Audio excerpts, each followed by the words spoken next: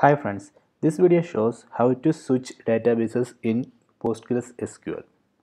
So let me check current database. So for that you can use this command /c.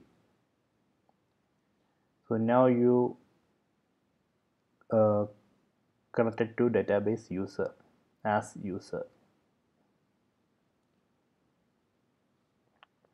So let me create a new database. Create database testdb1. Okay, new database was created.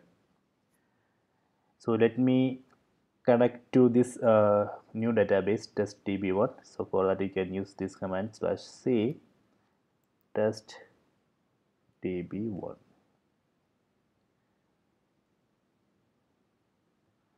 So now you can see this message, you are now connected to database testdb1 as user.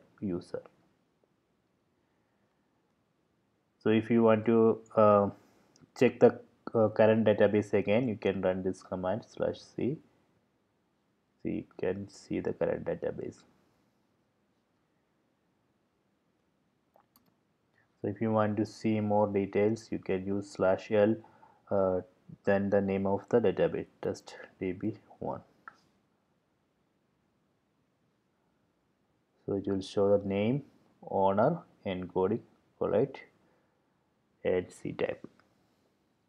So this way we can switch databases in PostgreSQL. Please subscribe my channel. Please like and share the video. If you have any doubt, please comment.